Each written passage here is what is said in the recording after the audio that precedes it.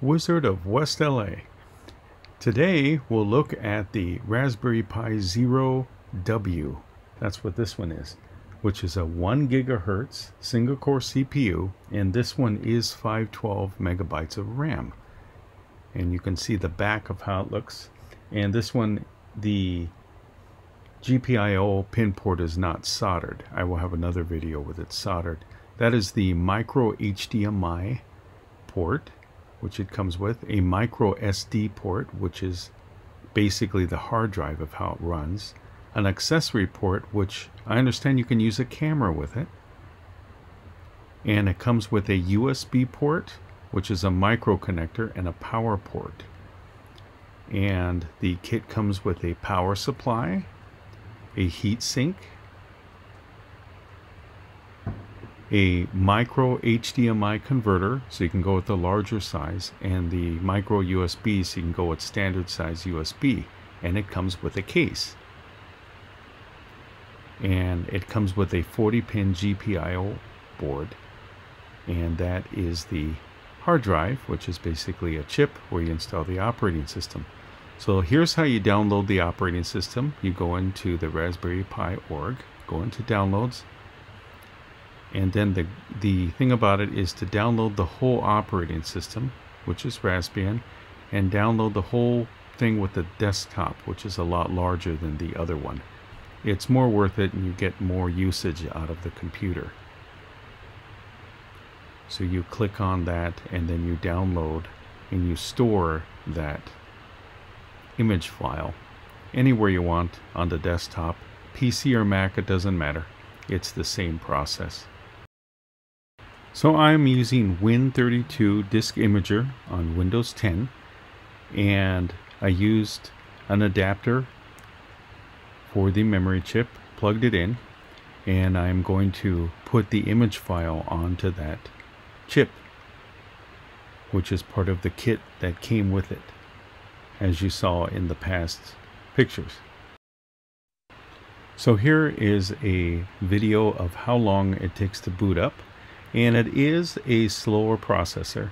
It is not like a Raspberry Pi 2, 3, or 4, and it does take a long time to boot up, as you can see in this video.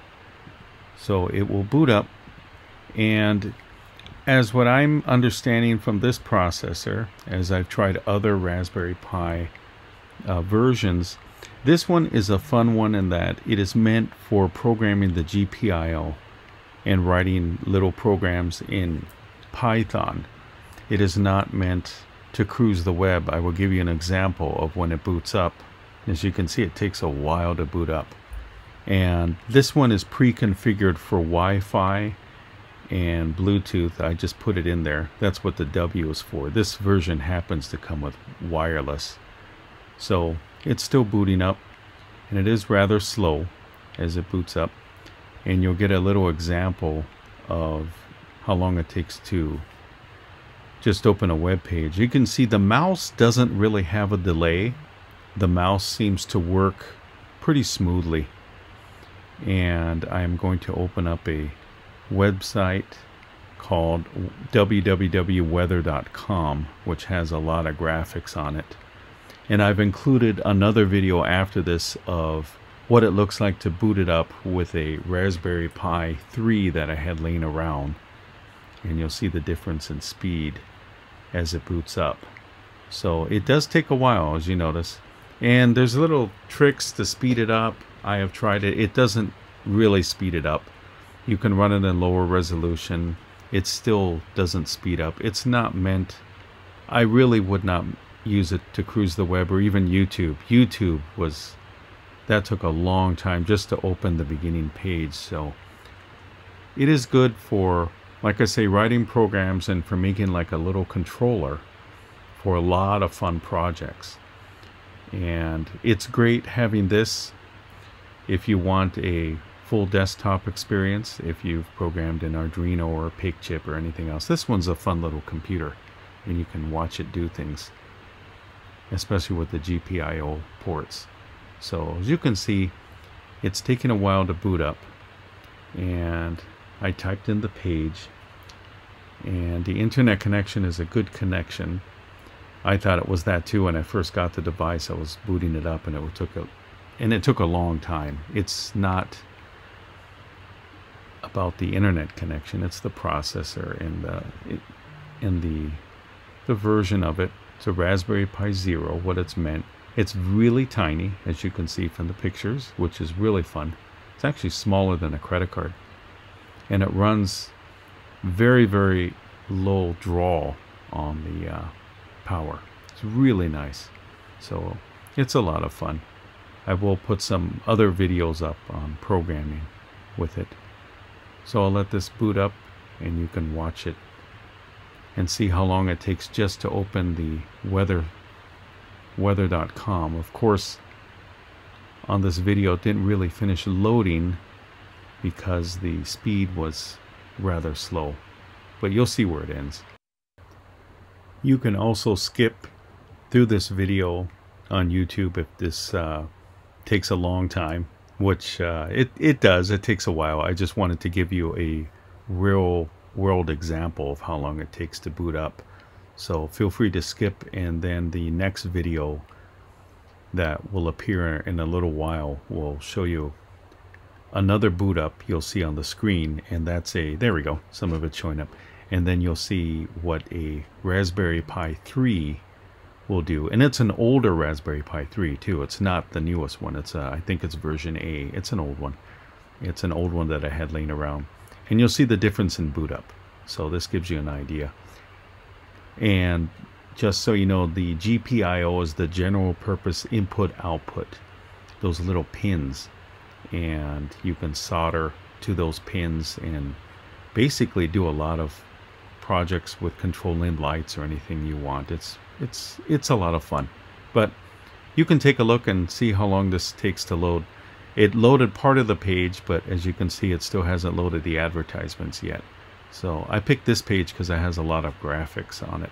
I know there's a lot of other pages, but this one is a pretty good indicator to give you an idea on speed. So I'm not speeding this up. This is in real time, so you can watch that. So I'll be back on the other video, and you can see the difference.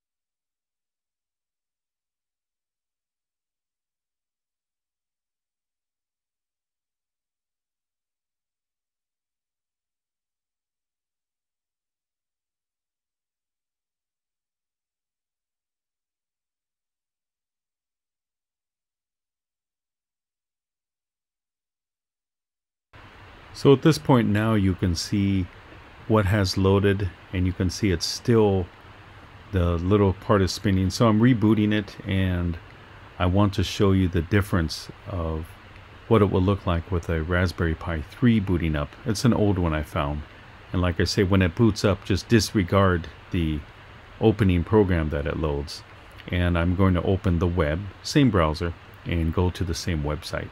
So you'll see the difference.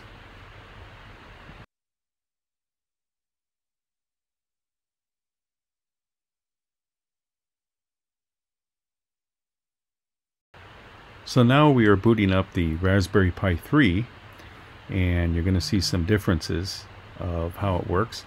And like I said, again, just disregard the beginning program that will open up, and I'm going to load the browser.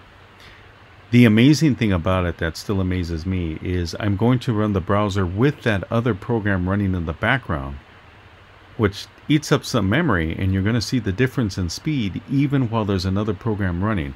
I wouldn't dare try this with the Raspberry Pi Zero. To tell you the truth, I actually did try it, and it never loaded. The opening program that you see on this. There, so I open the browser, and I'm going to open the weather page, and you can see what it's doing, the weather page. And it looks, look at the difference, see? That's a Raspberry Pi 3. I am going to do another video with the Raspberry Pi 4, and that one is a lot of fun. That one is fun. So there we go. You can see it load.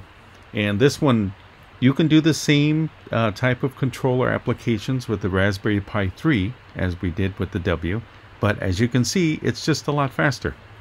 So, and it loads the page, and this one actually got to the end of the page, so you can take a look at that.